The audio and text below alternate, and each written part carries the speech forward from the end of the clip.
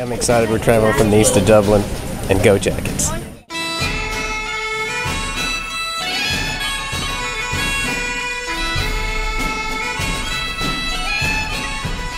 Hey, this is Caroline coming to you from Trinity College. We are about to start the pep rally for Georgia Tech. We got a lot of Georgia Tech fans out here. We're ready for our pep rally.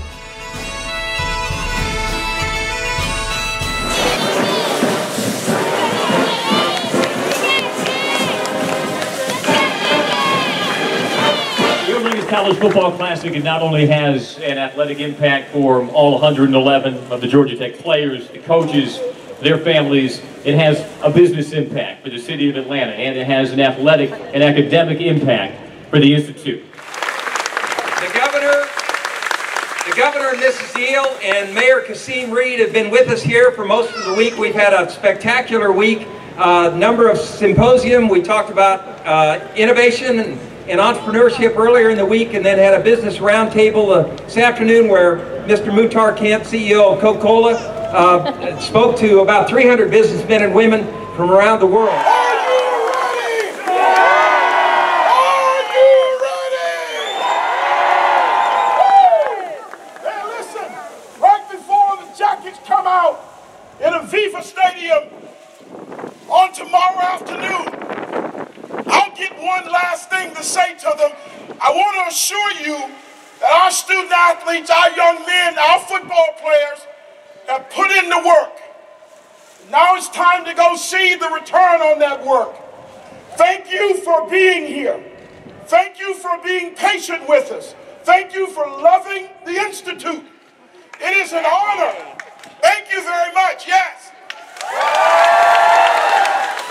And these young men put in a ton of work to get ready for what is going to be a tremendous football game played by them tomorrow afternoon. Till we can't fight no more! Till we can't fight no more!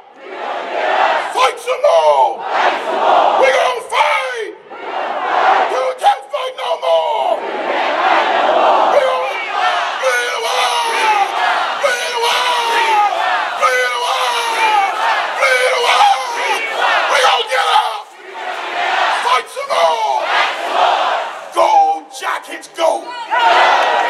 This is Jody Dyer reporting live from Aviva Stadium in beautiful downtown Dublin. My prediction for today is the game is going to be damp, okay? Damp, all right? But Tech is going to do well in damp situations because Tech does well in all situations. The option is up and running. Paul Johnson is obligated to win this game. I have that on good authority from Caroline Dunn, who says that we've got twice as many fans here. There's twice as many here, and because of that, Johnson's going to put on a win today. I predict Tech by two touchdowns.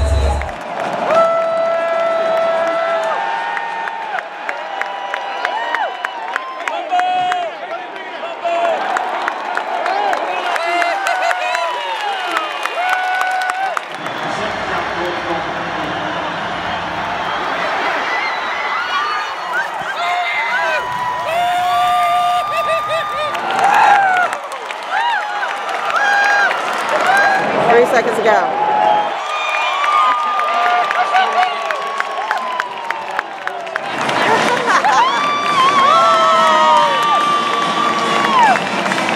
Well, here we are at Aviva Stadium, and it's hard enough to believe that we're actually here in Ireland watching a football game, but the way this thing ended makes it all the more unbelievable.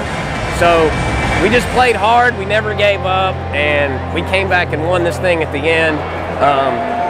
You can probably see I'm getting a little teary-eyed just thinking about it, but it was a great game. Even if we had lost, it would have been a good experience and just a terrific atmosphere.